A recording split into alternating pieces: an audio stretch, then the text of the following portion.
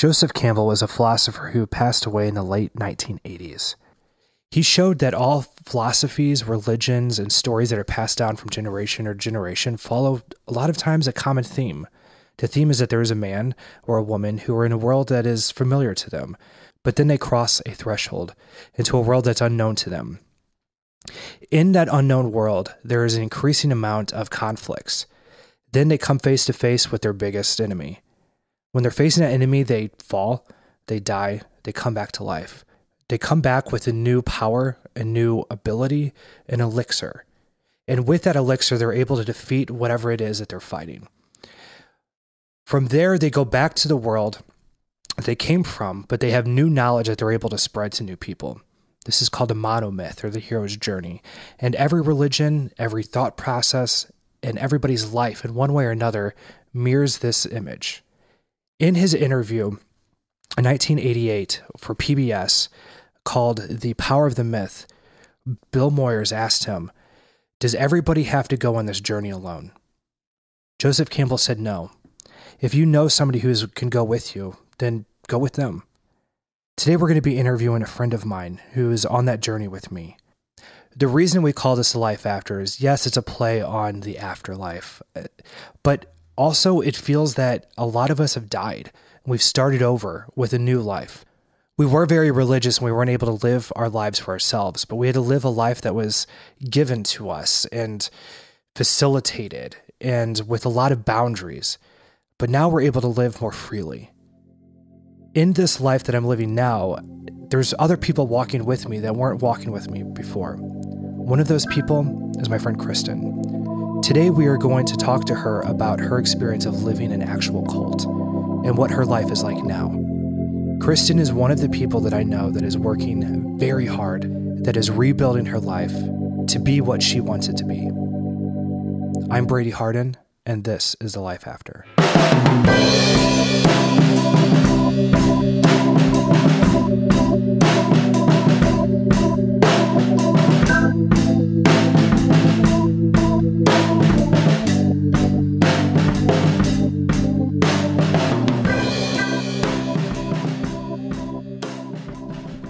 Chuck, life has gotten really weird.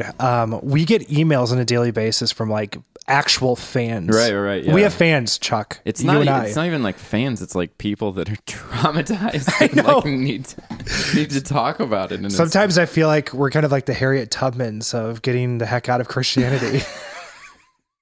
Is that fair? Is that a fair comparison? No, not at all. Harriet Tubman, I apologize. She like risked her life, I think. We're like just some jackasses on a podcast. Okay, that's a very good point. That nobody's heard of. That's a very good point. Yeah. But you know what?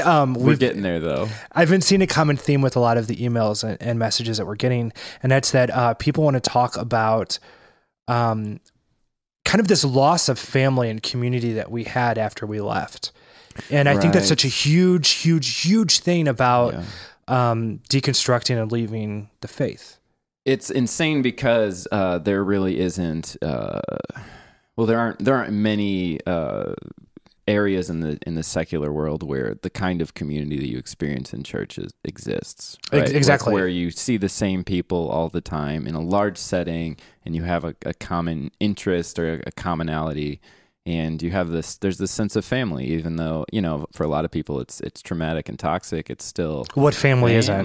Right, exactly. Right. Yeah, no, it's community. It's what we crave, right? It wasn't that long ago. I got obsessed with watching documentaries about cults and weird religions and everything. But there was one thing that I noticed. There was an amazing documentary on Netflix called Holy Hell. And it was about I haven't seen it. So good. It blew my mind. But in it, at the end of it, they kind of like showed where a lot of the members that were in it during the documentary when I was taking place and showed where they are now. And a lot of them have joined other cults. Oh, right. And it was almost as if they had such that need to be part of that community. They got almost like addicted to it, that they found it again to their detriment. Like Edward Norton in Fight Club.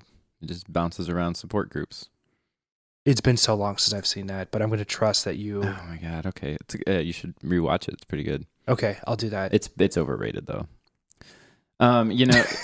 So many this is a conflicting conversation points. I've had with people that have honestly people that have been out of church for years, like a decade or more, expressed this feeling like, yeah, I miss youth group, or I miss That's a big one. Right? Yeah, Or mission trips. Right, just things like that. Having this common experience with other people.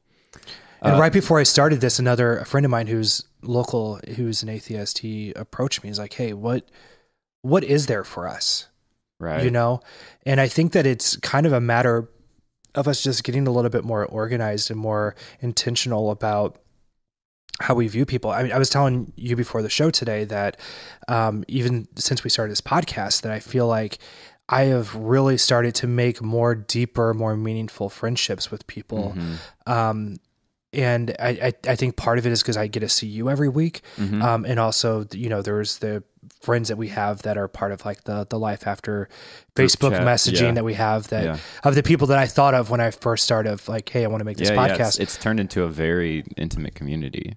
And so it's kind of cool that we message each other every day. And I think Yeah. anybody can do that. Anybody can start my improv. I've just graduated my level 1 improv Sunday, and there was a group of us that got close, and we did the same thing. We just started like this Facebook message group that throughout the day we're filling each other on each other's lives. And it's really important to have, I think what really drives that, we have a lot of group chats in our lives, right? Everybody has a group chat that they, turn off notifications for because it's going to be overbearing. Just like blasting with memes or something, right? Yeah. But I think the reason that that our group chat, the Life After group chat in particular, functions is because we have this common goal. We have something that we're working on and towards together.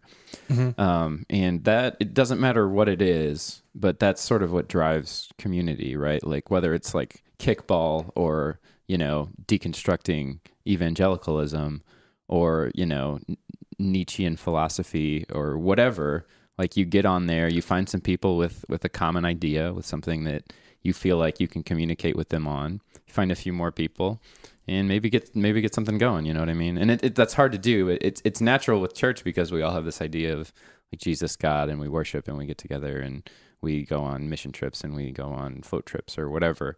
And it just sort of happens naturally in that environment. So it's difficult when you leave church to find a way to establish that commonality and make a functioning community. But that's what we need. We have to do that, right? Because there's this period of time after we leave church where we're sort of adrift. We lose church friends. We lose, the thing that brought us together with other people, and we have to find something else. That's a huge point. And that's tricky, So but when it's important. Speaking of my improv class, that was one of the reasons I started taking it. Right. I even put on Facebook, I'm like, hey, how do people in their 30s even make friends? Like, I don't even know how to do that anymore, And I've actually seen that like trope on sitcoms and everything as well. It's a weird time in somebody's life to restart. Okay. So I started going to improv, and there was one day, like it was the third or fourth week of our improv class, where our teacher was talking about how much vulnerable characters are more valuable than just like characters who have it all together. Right. So we just talk about vulnerability. So what she literally made us do was go around the room and say something that we're vulnerable about. It was insane. There were grown men crying and people not even able to get their words out because they're blubbering so much. And just like, it was such a beautiful, beautiful, beautiful moment. Yeah. But there were 3 or 4 of us that in our stories mentioned coming out of really conservative, strong Christian backgrounds, and how much of a detriment, how much of an obstacle that was for us. And those are a lot of the ones that I ended up connecting with because we had so much of that in common. But it is such a common theme now. Yes, it is. It really is. And so I was so glad to have joined that improv class, even though it was just like 8 or 10 weeks, that now I'm able to have that sort of friendship with people I would not have met otherwise. What advice would you give to our listeners who are missing out on that sense of family and that are looking for a new type of community? Right. Yeah. I think finding that, I think the biggest thing for me is finding that commonality, is finding a group of people that are passionate about something that you're also passionate about. And it can be hard, even, leaving religion, it can be hard to find something that you were passionate about. Yeah. Because you were passionate about, like for you and me, Brady, that was our life. Like, Absolutely. that was what we did. We studied theology. We read books. We taught people. We had small groups. I had a house church. I was a leader. I was a worship leader. And that was what I poured all my energy into. And then when I left, I had to, think to myself, like, well, what am I passionate about, and what do I want, and what do I want to do? And I realized that, like, music is my real passion, like my actual, like, that's what drives me, right? That's what inspires me. And so I started working on music, and I started inviting people in to work on music with me. And I've established a lot of community that way. So for me, on top of that, I mean, I would think, I would hope at some point that this podcast could be a place for people to sort of start to meet people. Hell yeah. Yeah. I mean, I think it's already happening, probably, with the Facebook group and everything. I mean, like I said before, like every day we're getting emails of people saying, "Hey, I didn't realize other people were going through this," and that blows my mind. Yes. Well, I mean, we were all there, right? You felt the same way when you first left. Well, and that's why we started and this, it's is because insane now, because we see the, like, we've like stepped up on a stage, and now we can see the vast crowd, that's a great illustration. Yeah. That are like, oh, there are thousands of us. Yeah. If not millions. Or yeah. Well, I think that a lot of, like, finding what you're passionate about has to do with what was lacking in my life. You know what I mean? Like, it's kind of like that sense of, like, become the adult that you needed as a kid. Right. And so I think with the podcast, it's more of like, I really wish I would have had a resource like this when I was deconstructing.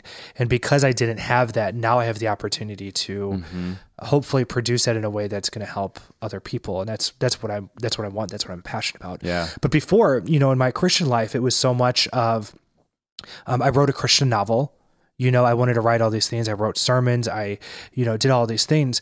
And when I left the faith, I couldn't write creatively for about 3 years. It took me so long to find my new voice. And now I'm working on a new project that, because before, I feel like everything I had to ram Jesus Christ into it one way or another. It's kind of like, I felt the same way about music. I think of like a monkey on my back, and I don't mean that disrespectfully, or like Yoda whenever, Luke was training. It's just kind of like this burden that, like, that no matter what I was doing, I somehow had to fit him in and make sure that he felt included. I feel that with friends a lot of times. Jesus, and you must. It's really, really good. That was so good. But it's kind of like this idea, if I have a new friend who doesn't know. I'm starting a small group of Yoda impersonators. You can find them on Craigslist. Yeah. Small group I'm starting. But it's kind of this idea that if I have a new friend, and I'm introducing them to new friends, I get obsessed with making sure that they feel included and they feel comfortable. But that's how I felt about my religion, is how I felt about Jesus, is that no matter what I was doing, even though he wasn't there with me, I wanted to make sure that he felt that he was getting the attention, everything he. And now I don't have that. I don't have that burden. That's an anymore. Interesting point that kind of plays into what you just said right before that about what was missing, right, from your life before.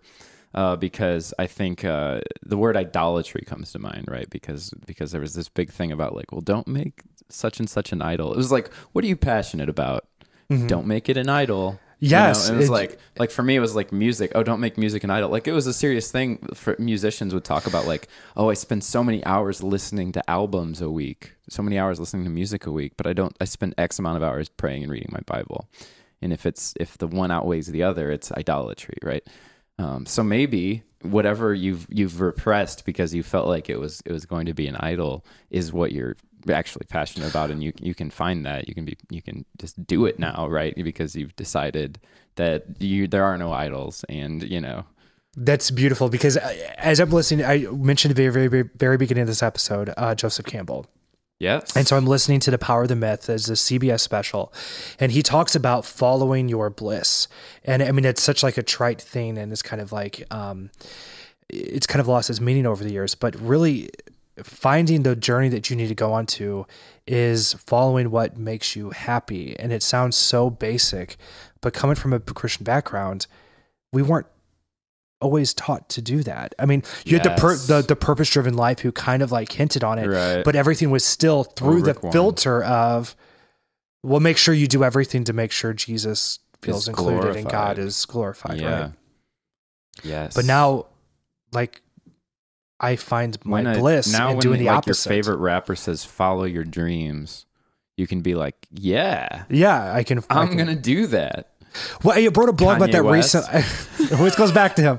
I wrote a blog recently about Disney films, about how they talked about us trusting ourselves and following our dreams and all these things, and how before we looked at that as like a negative. I remember one of my detrimental teachers thing. in high school, I went to a Christian high school, was talking about the intro to Arthur when he says, "Believe in yourself. That's a place to start." And he's like, that's a toxic message because you need to believe in God. And now I'm like, no, like believe in yourself. Believe in yourself. But it fits into the indoctrination. Lots of things, but believe in yourself. It fits into the indoctrination, doesn't it? Of like, if you have a part of you that's saying, "Hey, some of this isn't right. I have doubts in this belief system." They want to encourage you not to listen to those doubts, to follow blindly, and that's how that indoctrination is how you lose control of who you are and what is important to yourself. And eventually that voice gets smaller and smaller and smaller. Yes. Which goes right into our guest today. Oh, this sounds familiar. Yes, my dear friend Kristen is going to join us after the break here in a little bit, and she's going to talk to us about she literally joined a cult. Yes. And it could have been the rest of her life, but thank goodness she got out of it. Yeah. She moved back here, and she's also here with us listening to today. your story, it could have been any of us, right? Like it's not. That's the scary part. Well, that's one of the things I want to talk to her about is what makes a cult a cult. Because honestly, looking at how much power my community had over me, Not sure that it wasn't a cult. Where's the line? I'm not Coming sure. up on the Life After this again. We'll be right back after this. Do you have a story you want to tell us? Or a question you want answered? Do you need advice on how to handle family members who are upset at you because you're wrestling with your beliefs or leaving your religion? Have you experienced some weird religious shit that you need to tell people that might actually get it? Then contact us. Go to thelifeafter.org, all one word, and click the Contact Us page. Or Facebook us at facebook.com/thelifeafterorg. Or email us at info@thelifeafter.org. We would love to hear from... Let's do it together. Okay. 1, 2, 3. We'd love to hear from you. Or when you email us, send us a voice recording. We really like that too. Chuck, I realize that a lot of times I introduce myself at the beginning of the podcast, but I don't get to introduce you. So why don't you introduce yourself? I'm Chuck Parson. What is this? This is The Life After. Thank you. I was really confused. Awesome. We have a special guest today, my friend Kristen. Now, can we rehatch some history that I have with Kristen really fast? I mean, this is very important stuff. Yeah, no, I mean, background is very important. So she kind of joined my friend group for a hot minute. It was like the last season of Saved by the Bell where they tried to add like another character and you're just like, who the hell is this sort of thing? And then I didn't see her for 12 years. But before that, I need to go back. Before that, we went on a date together. And it was, stop laughing. I haven't introduced you yet. We can't hear your voice. Yeah, I'm going to edit her out. Thank you. I wish I could edit her out of my memory of how horrible this date was. Okay, Kristen, what happened? Just tell us what happened. Well, first of all, hello. Hi. Thank you for letting me on this podcast. This is my friend Kristen. Hello, hi. Our date was fantastic. A mutual friend of ours set us up 12 years ago. We were both in fundamentalist Christianity in the Heights. Brady was like, he was a super smoldering, he was straighter then, pastor-y. right? He was more straighter. He was trying to be more straighter. Okay. I don't know. I mean, so we went on this date and our friend set us up or whatever. We go out and he's like, hey, so I struggle with homosexuality. Like first thing, first date. in He would have dinner said, conversation. he would have said attraction to men, right? Yes. Or, I really struggle with same-sex Yes, attraction. same-sex attraction. That was exactly it. Yes. I was like, okay. I love but you know this. what? At that time, it wasn't even like a deal breaker. I was just like, oh, this is a totally normal thing oh, how for you cute. to disclose to me. Like, Yeah. On wow, our first date, you're how really seeking after so that God. wasn't oh even my the, God. that wasn't even the deal breaker. That was like, No, my oh, personality was. I'm really. You're like, he's really honest. He's really straight. I think he really loves the how Lord. crazy Yeah. was that like I felt that I had to be so upfront with that because of honesty. I felt I would have been felt guilty if I didn't. Absolutely. Insane. Yeah. Yeah. It was full disclosure. Yeah, but right up front, I could have Right waited up till front. like you know. And then you tried to hold my hand in the parking I lot. do remember that. I It was like a Walmart parking lot. Yeah. That's about as Arnold as it gets. It was really awkward. And then Why were you in a Walmart parking lot? I know. I don't remember. We I went to like don't- Starbucks or something. Yes. And The then Bucks. you the know, one I was on like, Telegraph. I think There's I a did like the Walmart whole right like, there. hey, let's just drive around and hang out for a bit, Yeah, like that sort of thing. I mean, we're lucky it wasn't like a Buckeyes. Oh, Buckeyes parking yes, lot. and Buckeyes, for all of that you would be, who don't like, very know, Arnold. is like it's like a cattle feed store that we have. Like you have to drive a bit. Tractor Supply store. Yes, yeah. But needless to say, we didn't work out. It did not work out. I think the next day you called me and I said, did. "Hey, yeah." Well, you which I called me, appreciate. but yeah. Oh, did Wait, I? this Oh. isn't your ex-wife? I need to go back over the questionnaire. They all look alike after a while. I had a type. What can I say? I had a They all type. look alike after a while. What does that mean? I'm gay now. Like, I know, yeah. It's yeah, like, gay what, now. what even Yeah. are all the women? women, Whatever, it's like all just a the women. homogenous group. And then, so we didn't work out. We didn't see each other for 12 years. Right. And our lives went in Right. completely different directions. You deleted me from Facebook sometime in Well, there. you know. Whatever. Yeah, obviously. And then it I wasn't mean, until no, that was before Facebook. I don't think I ever was your friend. it was a MySpace ever. time. It was Yeah, just it was MySpace. MySpace. We might have been, yeah. And then out of nowhere, it was like a week before my birthday this year, back in February, Yes. I get a friend request from you and a message. Oh my God. And I looked it up today before we got Did here. you? Oh Yeah. my God. What did I And say? you start off by saying, "Hey, it's been like a decade, huh?" I was like playing it very cool. And that's when we talked of like, Yeah. hey, what's going on in your life? And then we find out we both went through some really weird religious stuff. And then we're on the other side of that now. And immediately I invited you to my birthday party. course. And Yeah. literally just ignored all of my other friends and guests and just caught Then up there with might you. have been a person in between. Yes, my So we were friends. like talking over. Did you try to hold her hand again, Brady? Yeah, but in a platonic way. We're Okay. just like touching. But at the very beginning, and, like, connecting. Before we started messaging, I'm like, hey, I want you to know I'm actually gay now. I'm actually Yeah, gay. like, so, this can't happen. Yeah. Just to set You're your barking up expecta- the wrong tree. You're barking see up the wrong that. tree. I see you pining after me. Right. Nice. I mean, we were both divorced, but still. But we have this cool happen. thing. We have this cool connection that we've got kids around the same age. Yeah, So my son and exactly. your two sons, who are adorable, and I absolutely love them. My son likes them, and for my son to like other people is amazing. And we let them play, and we just like, we're like, hey kids, go play, and then you and I And will we're going to just drink this pitcher of sangria. didn't catch up about our week and our dating lives.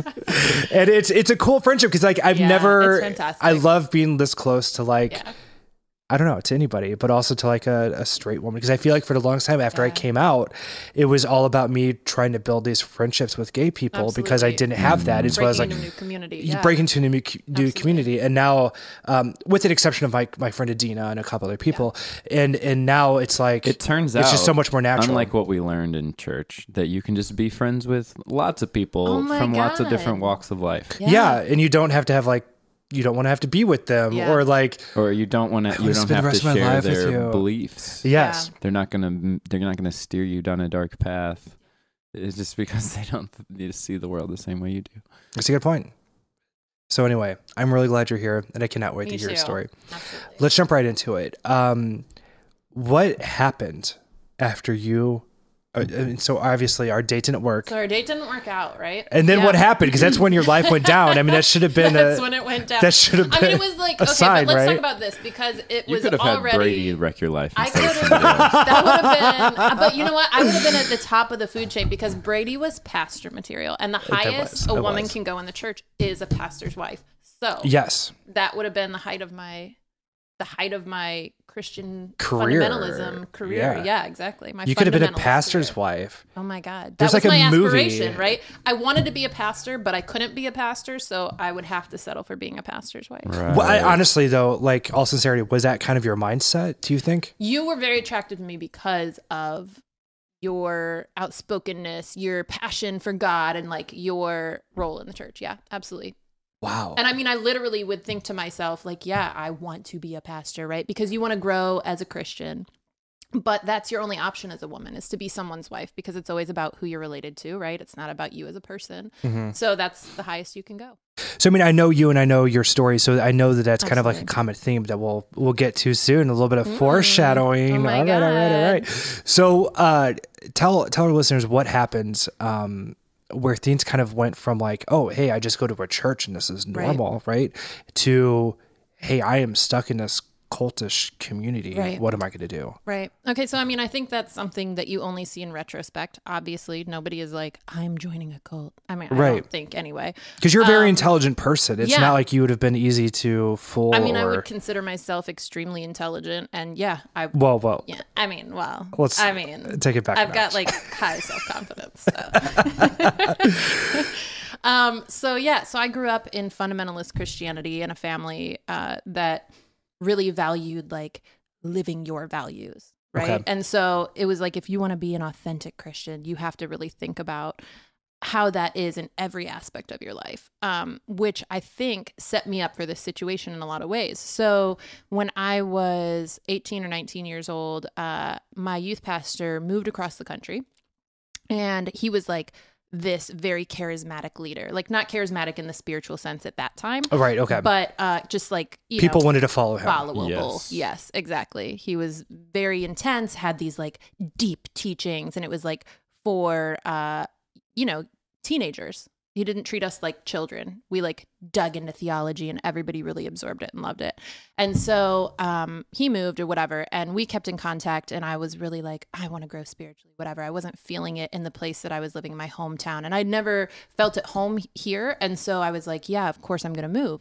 And so a couple of my friends moved out across the country, which probably should have been a red flag initially, right? Mm-hmm. Looking back, but I think we could rename this podcast. That probably should have been a red flag. Right. What were you gonna say, Chuck? Where would we put the asterisk? I was just gonna say yes. Like, that seems to be a thing where extreme devotion. I mean, like sacrificing your current life, right? Like, Well, and especially as a teenager, 18 or 19, obviously. And there are good reasons to do that, obviously. Yeah. So absolutely. That's, anyway. Well, and in our culture, that would be the top and only reason, right? To follow God and to follow your spiritual bliss, right? Yes. Which is God, the Holy Spirit, whatever. So he went out there, and a friend of mine, she was one of my closest friends, and she just called me and was like, "Are you moving out here?" And I was just like, okay. What did your family just like, oh yeah, okay, yes, I am. I wasn't feeling satisfied with where I was at here, and so I was like, I'm gonna go and I'm gonna like continue my spiritual journey and like try to grow deeper or whatever. I can leave this all behind, and that felt so heightened and spiritual. What did your family think about you moving? So my parents were not thrilled, and they were like, my dad, he was just like, I want you to pray about this, and I want you to wait 1 year. I don't want you to make a rash decision. And I wasn't happy about it, but I did. I waited an entire year. You did wait a year. Wow. I did. I waited an entire year, and I considered it. And I mean, as much as a 18-year-old can consider something. And then I ended up moving out. I took a Greyhound across the country, and I moved. That's ballsy. That's very brave. Yeah. And so I got out there, and it started out as just like, hanging out, living here and being at this church or whatever that my old youth pastor is now pastoring, and living with my friends who were out there.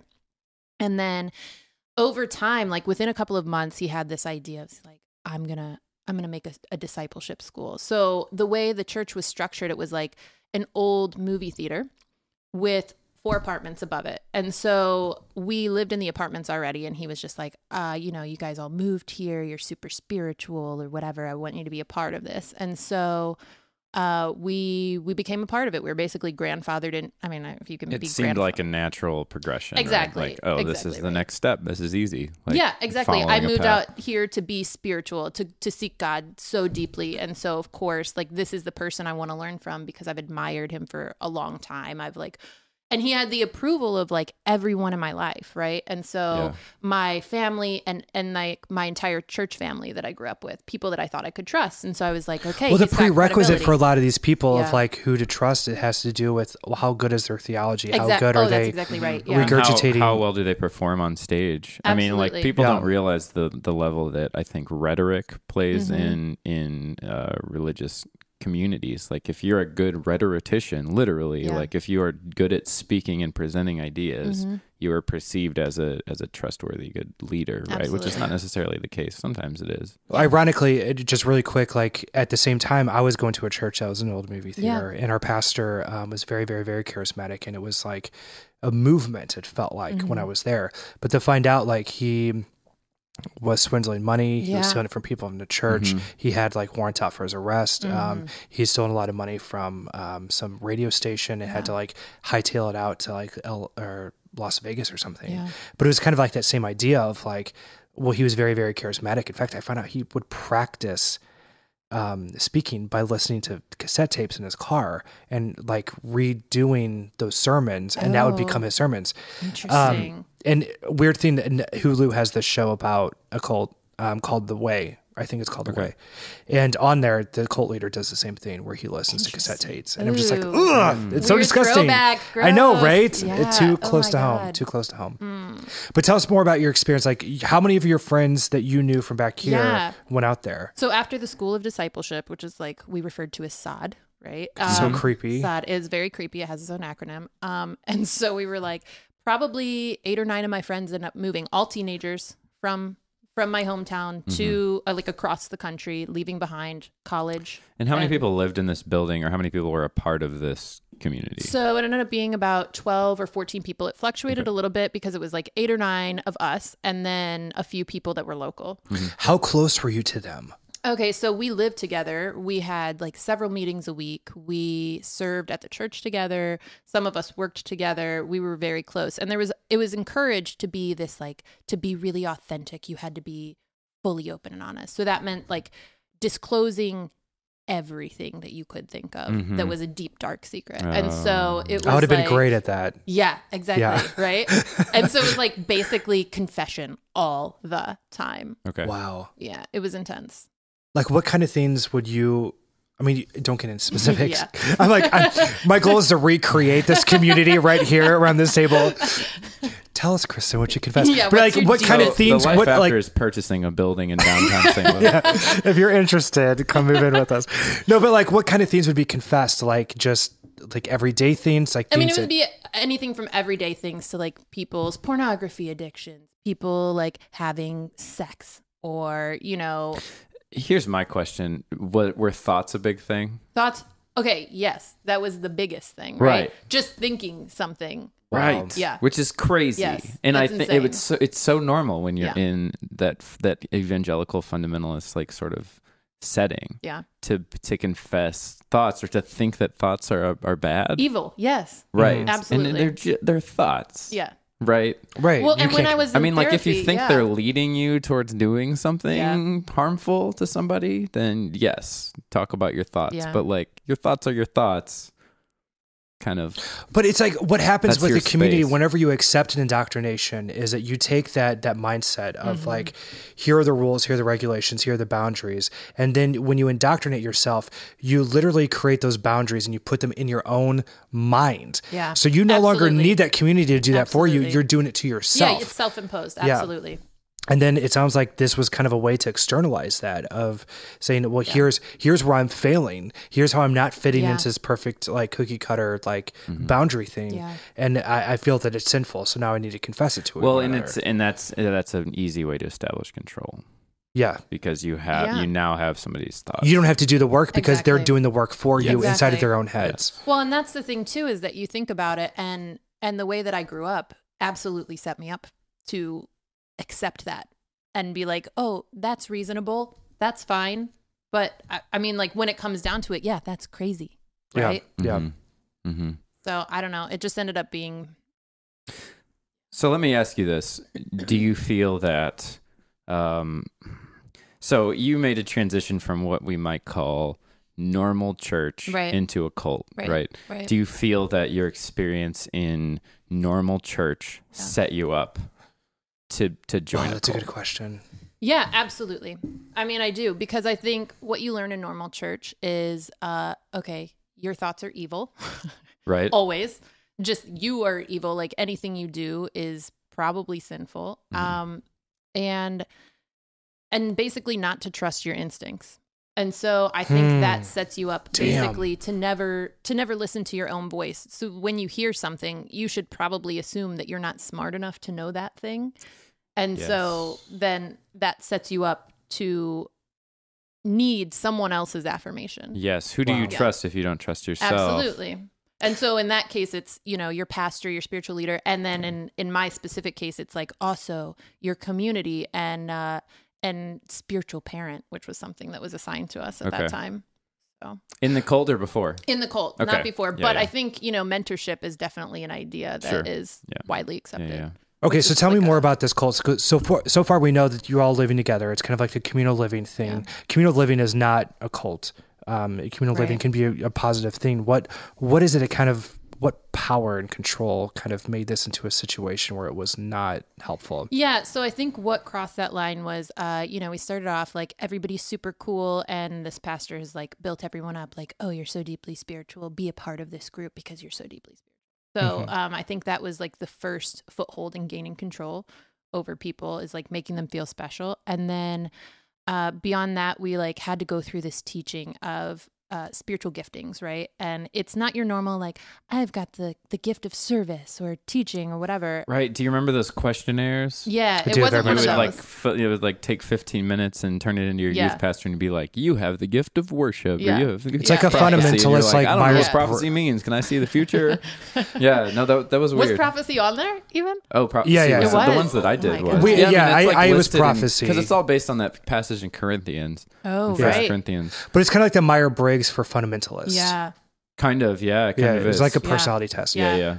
Well, this was like a level deeper. Okay. So this had What like happened? seven different giftings or whatever, but it was like your light and your dark. So it like, most of those are just like, this is where you would fit in the church. But this was like, these are the ways in which you're light and these are the ways in which you're dark. Like it was very... That's really different. That's interesting. Yeah. Exactly. So that made a big difference. And then once we found out what our giftings were, then we were assigned spiritual parents. It wasn't like, oh, who do you have a natural relationship with in this church? But what is a spiritual parent? So in the model that we were living under, it was basically like someone that's older than you that can guide you spiritually. But also in this context, it was like, you're a spiritual baby. Everyone, they kind of told us like, this is your spiritual ages. You guys are toddlers or whatever, right? Which was interesting and made everyone kind of act a little less mature, I think. But the spiritual parent then was considered the umbrella. So basically they were like,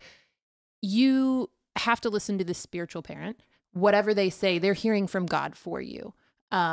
But like, what kind of things are we talking about? We're talking about like, I was told to quit my job or take another job or basically pray about this, pray about that, date, don't date, where you're spending your time, where you're spending your money, all of those things. How many people were spiritual parents? How many people could play that role in this community? Oh, like per person? No, like how many, like there were like there was a different one for every single person, if that's what you're asking. So everyone had an individual. So it was a lot. It was like generally elders in the church. Mine, however, was the church secretary. Okay. And she was only 4 years older than me. Okay, yeah. And I was like 19 when I moved there. So she was very emotionally super experienced. But what kind of things did she tell you to do or not to do? Yeah. Like specifically for your situation? Specifically for my situation, there was a time in which she was like, you need to go back and visit your family for the holidays for 3 weeks. And that, the way she framed it was like, do this, like pray about doing this. But so whatever you do is fine, but pray about it, right?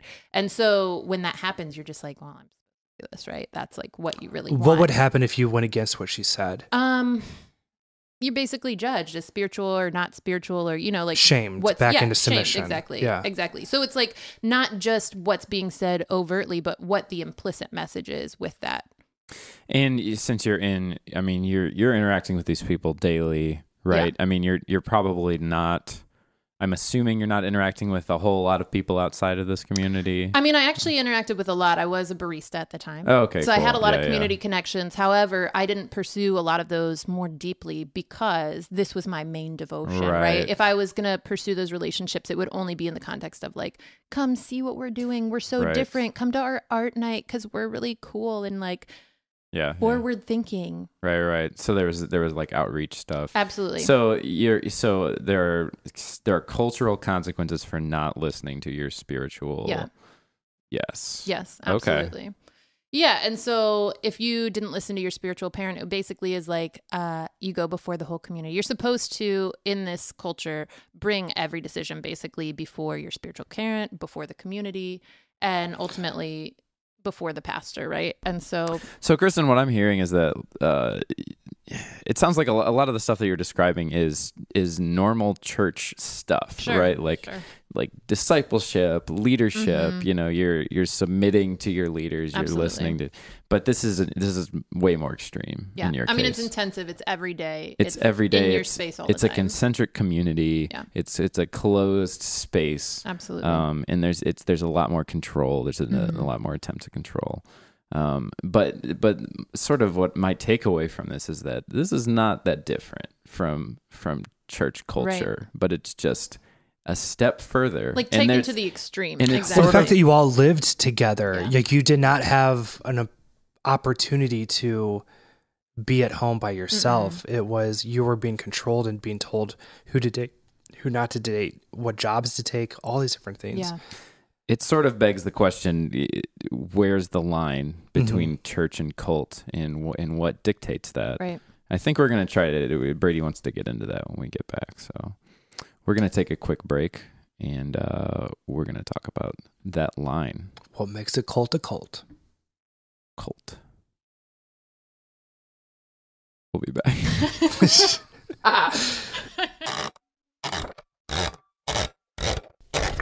Extra, read all about it. Why are you trying to sell a newspaper on our podcast? I'm not. I'm telling our listeners about the blog. Did you know that the podcast is only one of the things that we produce? Yes. We also have a blog on thelifeafter.org with posts about starting over after religious trauma. But don't you think you're being a little extra? I am extra, and you can read all about it on thelifeafter.org. Ba-dum-bum. Welcome back. So I wanted to talk about what makes a cult a cult. Like what made your community different than the church that I went to or that you went to or anything like that. Your living arrangement was dependent on this situation. Absolutely. On this, what would have happened if you would have disobeyed orders? Where would you have ended up? Well, actually, my very best friend, her and I were constantly in trouble. And she got in a lot more trouble than I did. One time for, I don't know, we were studying submission and both of us were just like constantly getting reamed for this. And for her, even though both of us were trying, being obedient and whatever all the time, for some reason it just wasn't satisfactory. It was like, head heart thing, like your head's in it, but your heart isn't, right? Which is like, what the fuck do you do with that? Yeah. Right. And so for her, they basically, they called on church discipline at that time, right? And so she had to go before the elders and whatever case was presented. And this was all done secretly. None of us knew about it. We just knew she had this meeting and she just came back completely laid out, just crying for days and days. And what ended up happening was that she got kicked out basically back to our hometown because she was from our hometown. And, so she had to move back across the country based on church discipline. So that's what the fuck happens when you fall out of line enough, I guess. Yeah. Okay. So there was a threat. There was a real threat. Yeah, absolutely. You lose everything. Like everything, right? Because your entire life is built around this community, a very tight knit community. Yeah. And yeah, so. But if you if you want to leave, you lose everything too. Absolutely. Because the way that a Christian, when I was in my Bible college, etc., we defined cult as a small group of whatever that had a belief system that was not incongruent with the orthodoxy of Christianity. Okay. Right. But I don't view it that way anymore because that's a different, I don't think that matters. I think that you can have a complete cult, a very controlled environment, with just, we just believe the gospel. We just believe the Bible. Right. I think that Christians, before I'm not going to speak for anybody else. Yeah. I would have had this output of like, well, no, if they have all their theology right, there's no way that they could have been treating people. Yeah. They could have been treating people, but no, it's not about theology. It's more about control and your ability to be an autonomous human being. But you had all of that control that stripped from you. Well, and the way it's framed too is not that you're not autonomous. It's just that you like need to be in line with the Holy Spirit, right? And if you're in the Holy Spirit, these are the choices that you will be making. And right? he was telling you what the Holy Spirit wanted was these people, right? With the spiritual parents and the elders, the pastor, whoever else. So yeah, the choice wasn't actually autonomous, but it was framed as being autonomous, which is why I think it makes it even more insidious. What was, spiritually speaking, what was on the line? If you would have been disfellowshipped or been kicked out of this place, was there an idea that they were telling you that you weren't a Christian, or that how did that work for them? No, it wasn't that. And it was all framed like in love, this way so you can find God again. Basically, just that you're like sinful, That's all, that you're like deeply sinful. You're too far gone. And this is to bring you back into the fold, is to send you away. Wow. And what happens if you would have kept on going? What was their theology or viewpoint on that? What would they have thought about your soul? Yeah. So I think if you kept going, I'm not sure what their viewpoint exactly would have been. I don't think it was like you'll lose your salvation because we weren't Nazarene brethren, but there was varying viewpoints between Calvinism versus Arminianism, like free will versus you're destined to be Christian regardless. It's interesting because my community was very Calvinistic, but there was this idea that if you were disfellowshipped, it was a signal that you were never saved. That you were never saved, exactly. And that's how they would have worded and framed it. Absolutely. But like we could throw that around like, salvation. But when you're, for me, I was indoctrinated as a toddler growing up in the church. And the idea is if I'm not saved, then I'm going to burn in hell for eternity. And I think that we've kind of like lost over the importance of telling a toddler that, and then what that means then when that toddler becomes a 20-something-year-old. We're talking about eternal damnation. Yeah, there's a lot on the line. There's everything that we can ever even imagine. So it's just like the tell-all, like, hey, I want to control over you, so I'm going to loom this over your head. There's a possibility. Well, what's so poignant about that too is that you don't get the choice to be happy in this life in Christianity, right? That's not one of the values of Christianity. In fact, it's discouraged, right? You want joy, not happiness, because joy is deep. But you find joy in suffering in the Bible, and so. Basically, you put all your stock in happiness happening in the afterlife, like after you die. So like if you suddenly don't believe, like, well, fuck, like now you have no chance at happiness ever, right? Yeah. So you started to see that there's an unbalance of how this community is working and what you feel comfortable with. How did you get out? Well, actually, I didn't see that, right? It got gradually more charismatic. Everything became about the prophetic and whatever. And then I basically got out because I was introduced to a man that I eventually ended up marrying. And then that ended up being like a huge clusterfuck as well.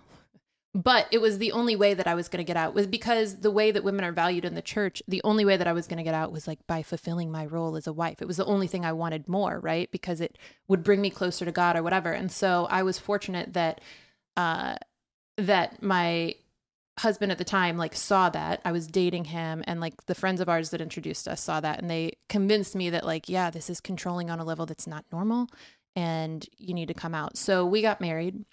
So he saw that. He saw that. Yeah. Wow. And he was the only reason I was willing to even consider what he was saying was because he had somehow like the respect of my pastor, right? And so he had this credibility with me that I was like willing to listen to him, which otherwise I wouldn't have been, you know, if he hadn't been widely accepted. So the system kind of backfired. Yeah, backfired a little bit. So he was like a fairly known Christian man in the community. Not exactly, but when he came, I think he was charismatic himself enough that my pastor had to like allow his viewpoint to be heard. He had this like real conversion experience where he like heard God's voice.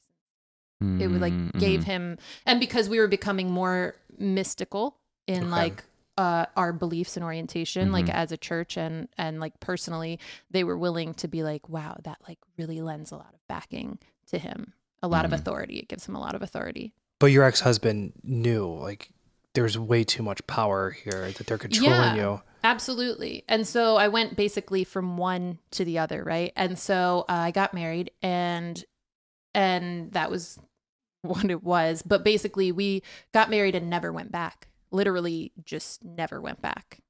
Where did you end up going? I mean, so we started kind of researching like on our own.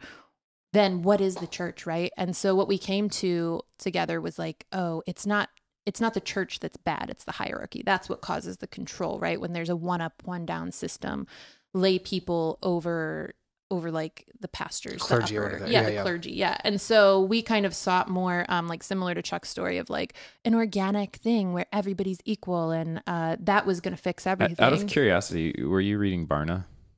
George Barna, yeah, absolutely. Pagan Christianity, absolutely. Pagan Christianity, yeah. Oh yeah, we were really into that. Right, absolutely. right, yeah, for sure. That's I mean, I can tell just by the language that you're using. Yeah, absolutely. That's similar. Yeah, that book inspired me to start that house church. Yeah, sure. I forget the other. Viola. Frank Viola. Yes. Oh, okay. That was the book that we started on. Oh my God, was a listen, Frank Viola you book, guys. and that led us to George Barna, and like whole thing. So totally that was natural like progression.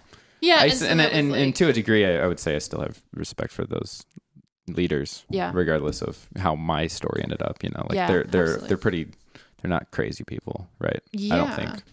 Well, and I mean, I think that idea I think it's credible in some ways, right? Yeah. Like when you create a system of equality, like that's better always. It is correct. Yes. So how did your new spiritual community look compared to your old one? Okay, so we wanted that to happen.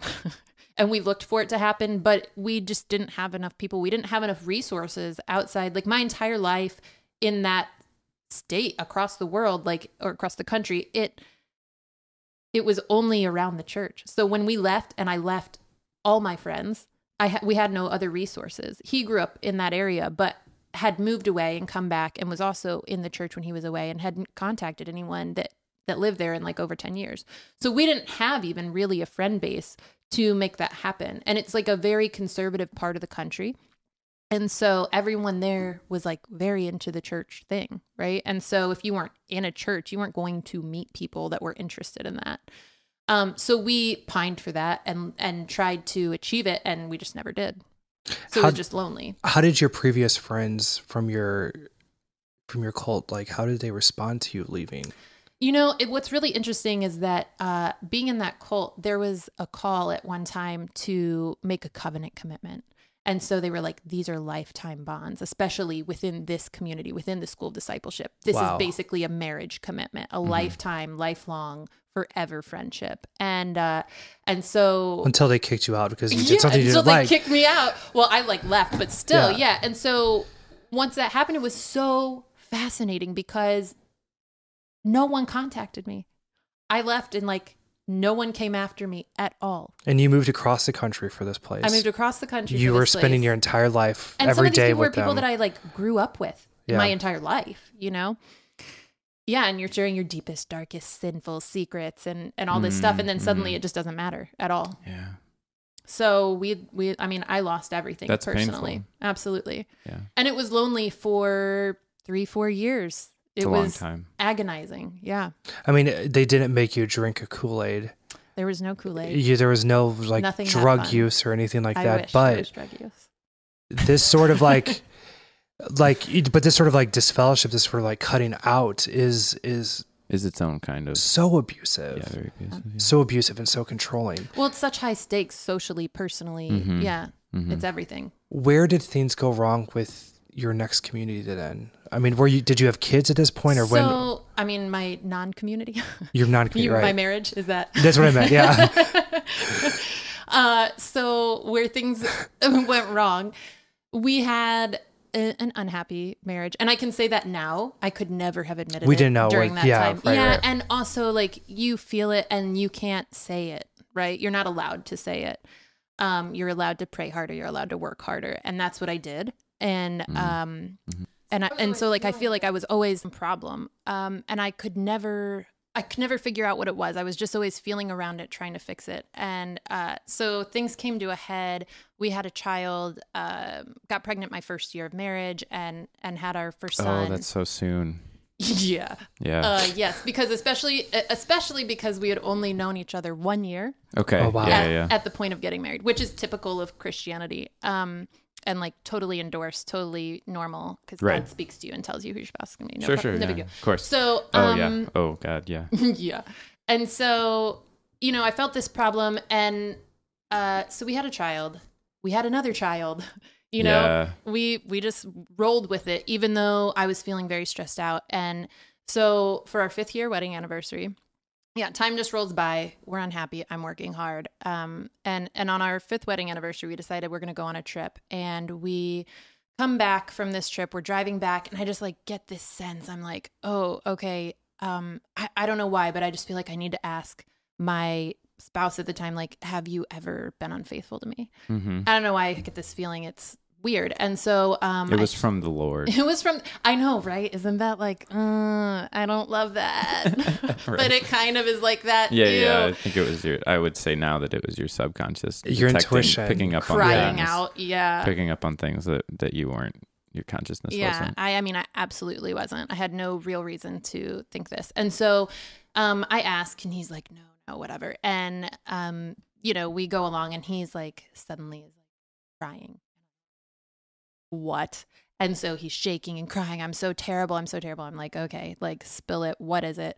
And he's like, I've been fucking prostitutes.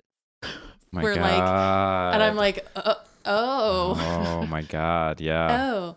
And so this is the Which moment is when a things lot. go wrong. Wow. That's a lot. That's a big deal. Yeah. Okay. It is and it isn't, right? Because then you're just like, well, it's just sex. That's what your crazy mind is like, this has to work because I'm a Christian and I don't believe in divorce. Yes. And so my mind is just like I just kept spinning like how do I make this work? How do I make this work? What right? is the spin that I can put on this to make it function? It needs to fit. Yes. Yeah. It has to I'm fit. Terrified to go outside of this box. And so I'm like, how long, how many? And it's like, oh, the majority of our marriage. Oh, at least 15. Yeah. Oh my God. Yeah. Okay. At least. Okay. And then, we go on, I find out there's been another affair, and that was what broke it for me. And that's what snapped me out of it, because I was like, okay, if it's just sex, that doesn't really fit. And so it exploded the entire thing for me. Mm-hmm. And it's what allowed me to just be like, yeah, I'm done. I knew right away, like I wanted a divorce. Yeah. Like I couldn't live with that.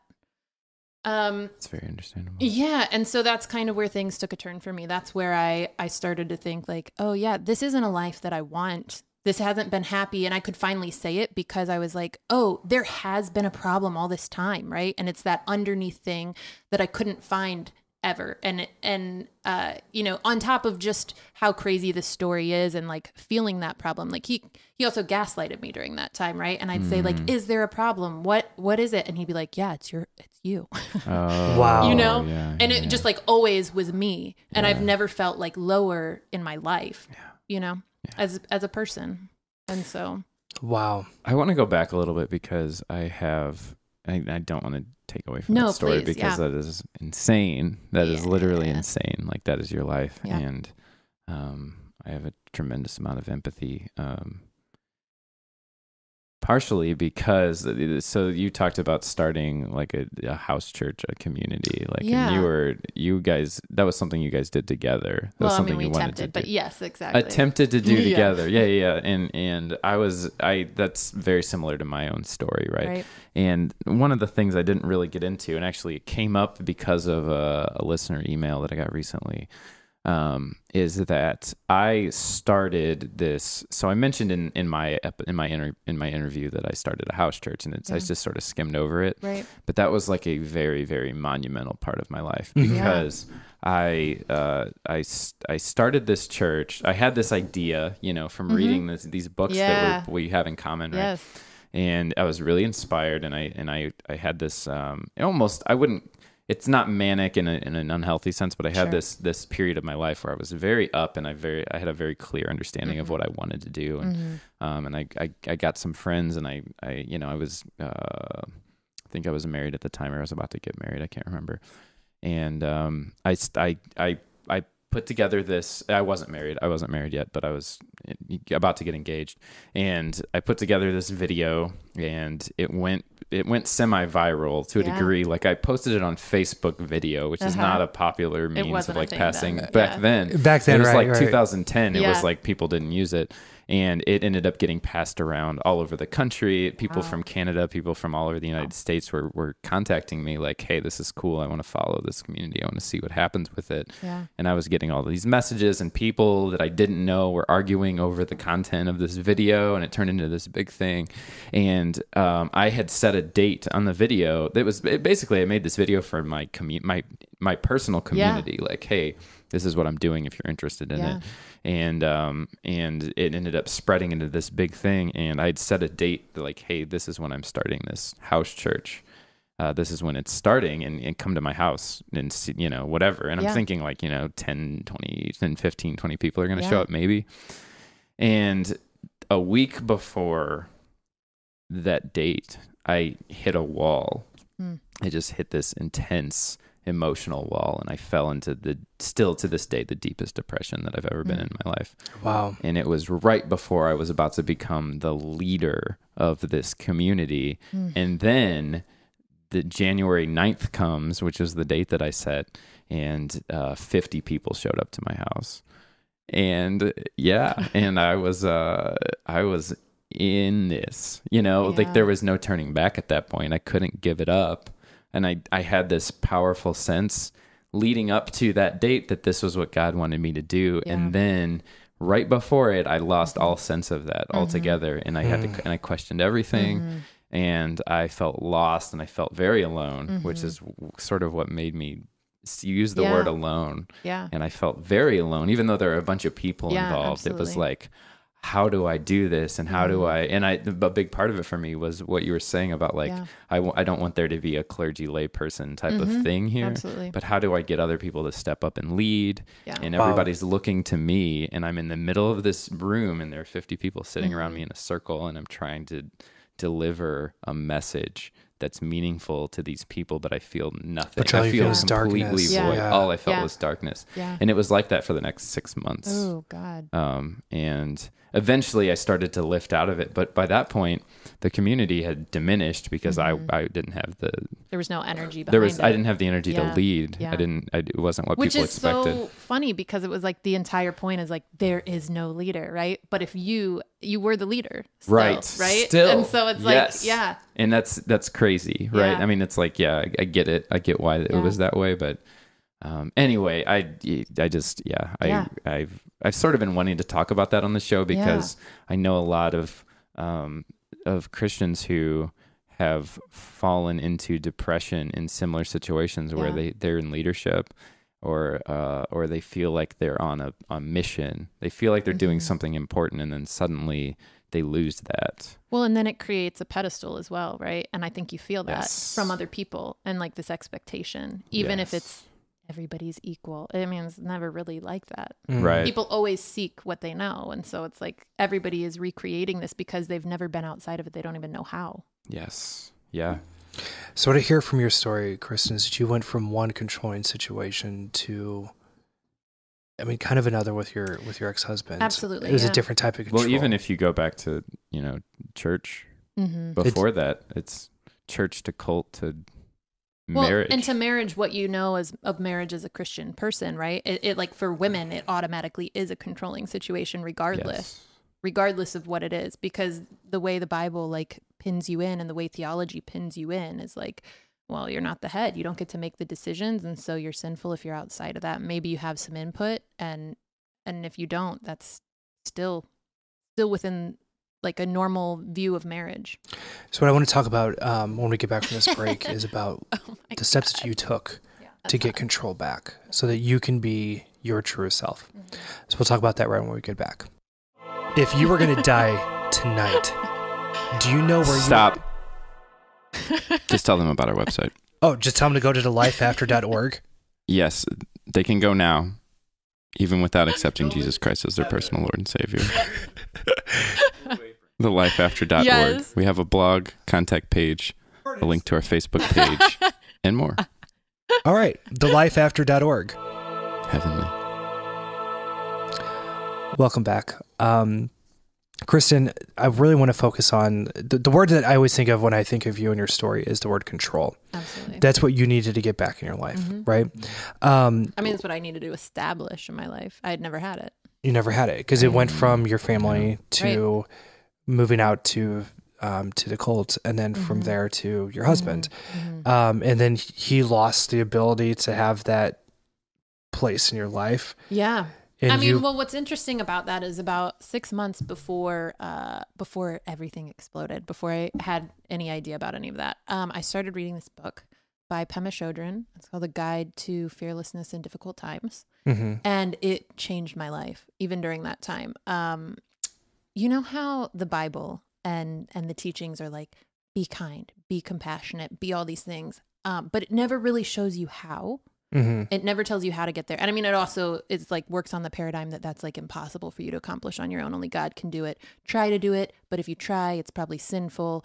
And like, you know, it just is this like weird circular lack of thing. logic. Right. Yeah. Right. And you like can never accomplish it. And it doesn't show you how. And this book was like, this is how you become compassionate. And it was like even more guided towards like your own, like, it's just like, you have to start with yourself, and it's like, imagine yourself as a friend. Right. And so it went through all of these ideas, and it was like so refreshing for me, but it was so interesting because it finally allowed me to be honest with myself in just the smallest way that like, maybe I don't believe this stuff, you know? And I started questioning it even then. And then when everything exploded, I was like primed for it because I finally had a pathway to feel compassionate with myself, to be kind to myself. And so I was oriented that way, and that allowed me to move past everything that was happening into this new place. So the way that I look at it in my life is I feel like there's Brady now. Okay. And I see Kristen now and Chuck now. And so there's the versions of us where we are more ourselves than we've ever been. We're not trying to add in Jesus. We're not trying to spiritualize everything. But I feel like I existed as I am now back then, but it was kind of like I was tied up in a closet and I had, duct tape over my mouth, and I didn't have, but there were times where I would come out and say like, I would tell the version of me that was operating then, the Christian version of like, hey, I don't believe some of this stuff sometimes. I really do have some real legitimate doubts, but didn't have the ability or the courage to allow myself to rip off that duct tape and listen to what I had to say. But I love this idea of like, you became a friend to yourself, and you were able to communicate that to yourself, and you gave yourself the permission and the space to do that. In what other ways did you become a friend to yourself after your divorce? So because my divorce was considered like a traumatic experience, because it was something that I had no idea was coming. And so my life changed. It was on your anniversary trip that you found out that he was with prostitutes. Absolutely. Yeah, it was just the entire thing. And I like, besides that one thought, like I really didn't have any other inclination towards like thinking that this would be possible or real or true.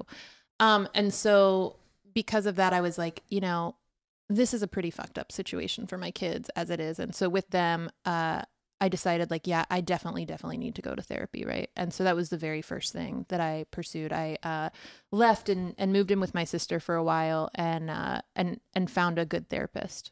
And so basically I started by like recognizing what self-care meant in that time. And so that I just did anything that I thought could help me feel better in these moments, right? Knowing that this was going to be an intensive and very long process for myself to heal emotionally from. I found whatever I could to kind of bolster my ability to care for my children and to like get through this time.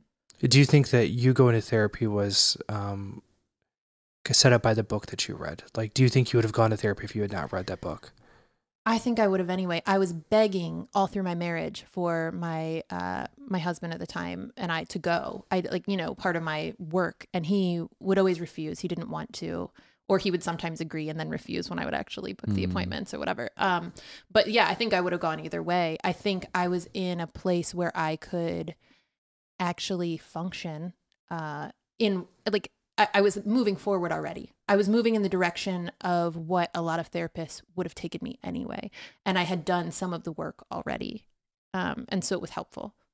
But I think I would have gone either way. Chuck, I don't remember. Actually, did you end up going through therapy or anything after your deconstruction? I did, yeah. You did? Okay. Yeah, I went to a Christian therapist because somebody that I knew was reputable, that I knew wasn't, going to just shove a bunch of Bible stuff down my throat, because I wanted somebody that would understand the culture that I was coming from, and I didn't know that I didn't know anybody that would like specialize in that. So I went to a Christian counselor, and he was great. He was really good. That's so fascinating to me because I pursued absolutely a secular therapist. Yeah, Same so here. did Brady. Yeah. Same here, yeah. I didn't care if they could I totally relate to understand it. that too. Yeah, and especially as a woman, I didn't want someone that would reinforce what I had just gotten out of. It was like clearly so beyond.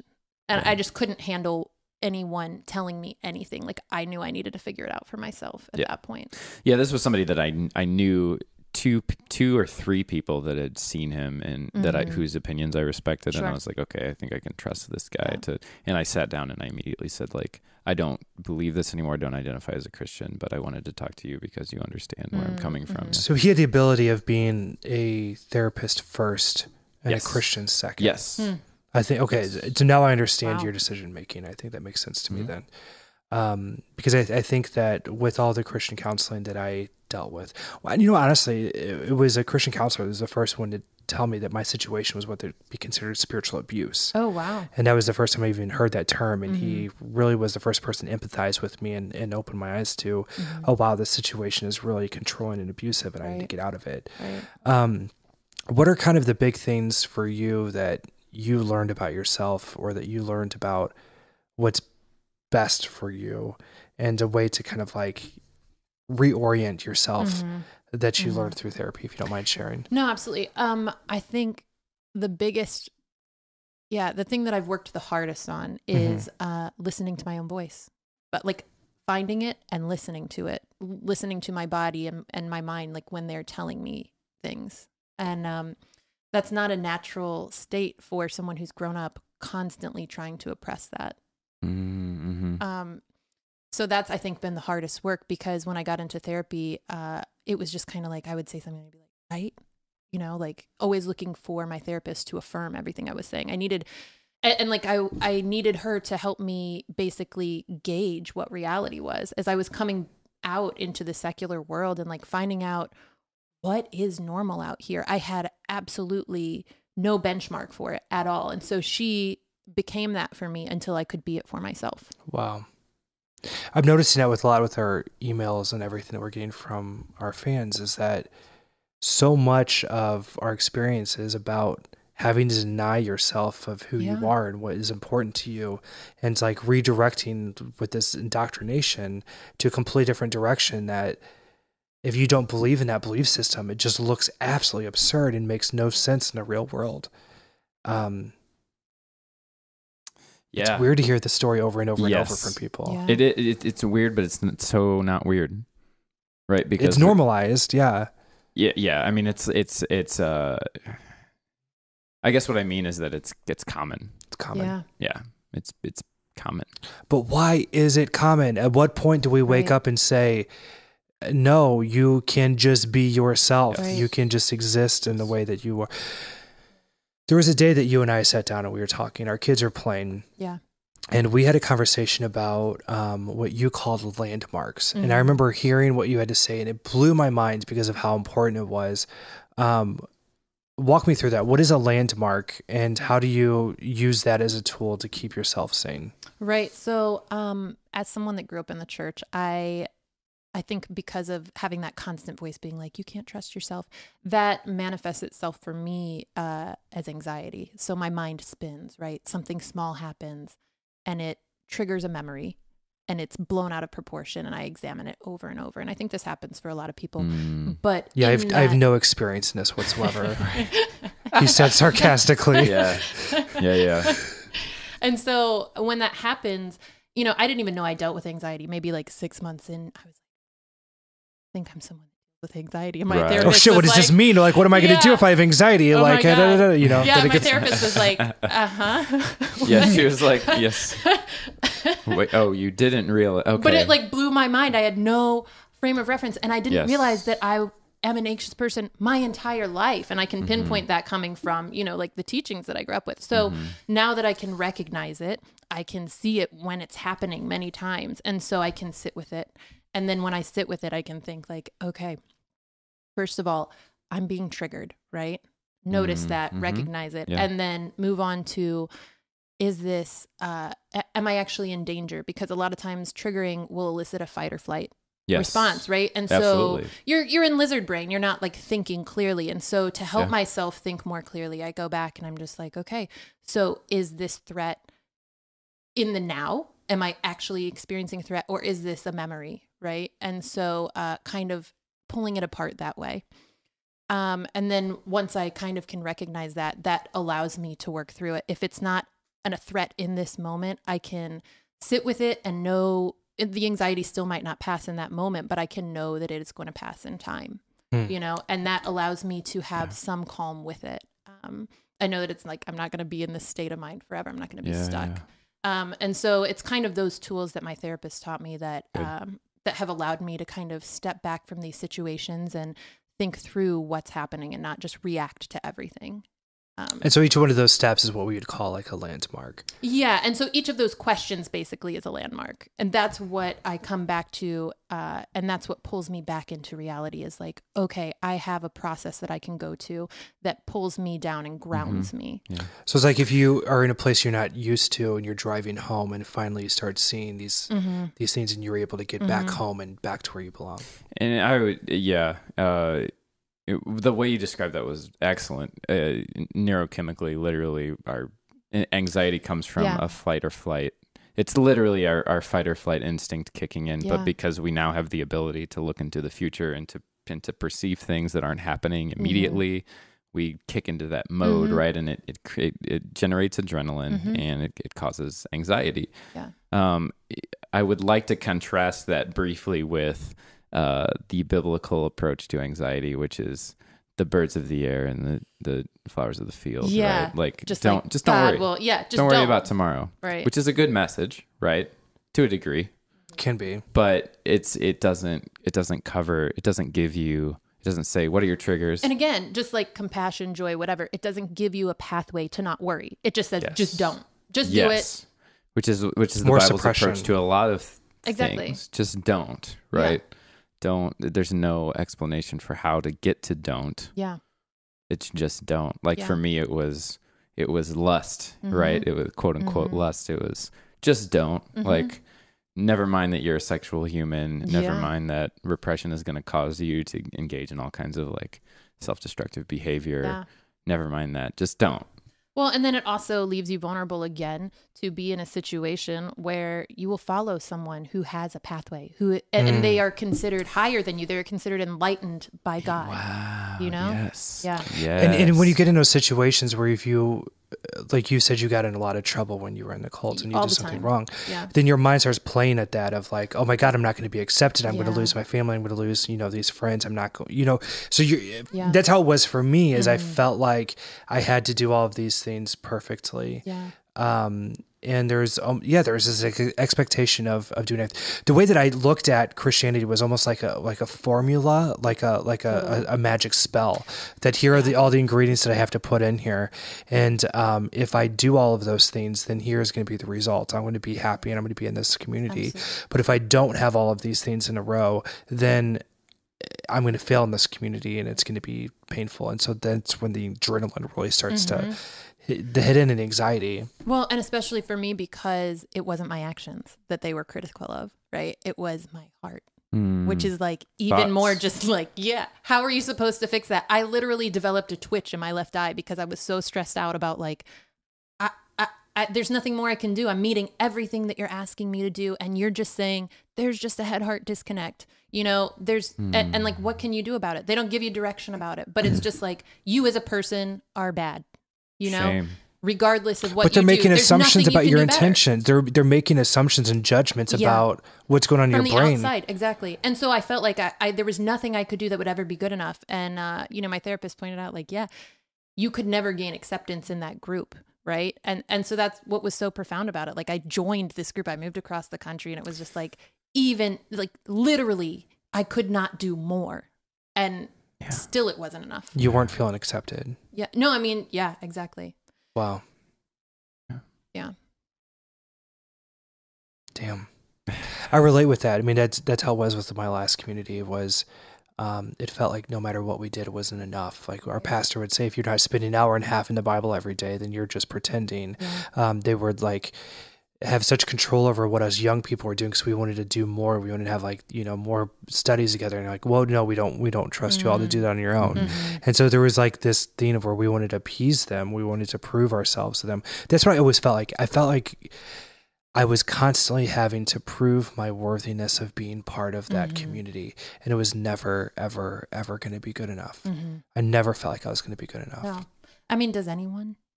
No. But I mean, you add all this other dogma and this fight or flight, or if you don't do this, then you're not really a Christian. And if you're not really a Christian, the implication is then you're going to burn in hell for eternity. It starts when you're a toddler. Yeah. You get indoctrinated in it, and then they've got control. But, in some ways, I feel like grateful for the experience that I've had because it was so extreme. It was like, all the normal stuff, but just much more extreme. And I feel like if I hadn't, when I make a synopsis about my time in Christianity, I'm like, I followed it to as far as I could go. I went to the very end of it and I found that there was nothing there, and if I hadn't, I know that I would still be in it today. If I hadn't gone as far as I really felt like I could, I would still be there, spinning my wheels. That's interesting. Because when we talked to Jamie and in my story, like one of the things was that we went from different denomination to different denomination because we felt like we were still missing something. You need to. It's but so important. You hit the end of that. You got to the end. Yeah. Yeah, in two ways, right? And so I left it in, like it wasn't like yes. Stop. One big They win. But just ended up being slow and over time. Once, but I had two very. Yeah. So, Kristen, this has been kind of a heavy episode. We've covered a lot of ground. I spilled my guts a little bit. Yeah. Brady spilled some guts. You spilled some guts. There's some guts out on this table that we're recording at. Like a slaughterhouse in here. Yeah. Saul 8. It smells funny. Where are you now? Where am I now? Yeah, I'm happy. Yeah. I think in complete synopsis, I have had the opportunity through therapy and through hard work to just be able to think about what I actually like as a person for the first time in my entire life. Right. I'm like a real person. Yeah. I've like come out here into the world. I've had experience, and I'm really happy. I can make decisions based on what I want, just what I want. That's like as far as I ever have to go. Sure. And just the idea like that I can always change my mind, that my life is flexible and open and good, like that I am a person I'm good and I'm enough for anything. You are enough. Yeah. Right? It's good. It just hit me of how listening to you speak, when we feel we have to spiritualize everything, we're literally dehumanizing ourselves. When we have to add this spirit to everything, we're taking away our humanity. I am so glad that you have control over yourself and your life again for the first time, honestly. Absolutely. The decisions that you make are the decisions that you want to be making that reflect you. You don't have to have a quiet voice in the back of your mind that's like, I don't know about this. No, that voice that used to say, I don't know about that is who you are now. I'm glad. And I'm so glad that our friendship has come back. Yeah. It's huge. It's been such a big deal for me. Thank you so much for coming today. Absolutely. Thanks, Kristen. In the beginning of the episode, I talked to you about Joseph Campbell and his philosophy of the hero's journey into monomyth. So many times, the things that once were our weaknesses become our biggest strengths. That's what we heard with Kristen today. Her lack of control, her lack of power is now turned into her ability to make decisions for herself that are best for her and her family. We talked a lot today also about therapy. I want to encourage our listeners out there, if that is an opportunity for you, if that is a possibility for you, do not have the pride to keep you away from something that could help you become more of who you are. Thank you all so much for listening today. Find us on Facebook and stay in touch with us as we grow our community. This has been The Life After. No, fuck that. I'm Brady Harden. Yeah, I introduced myself too much.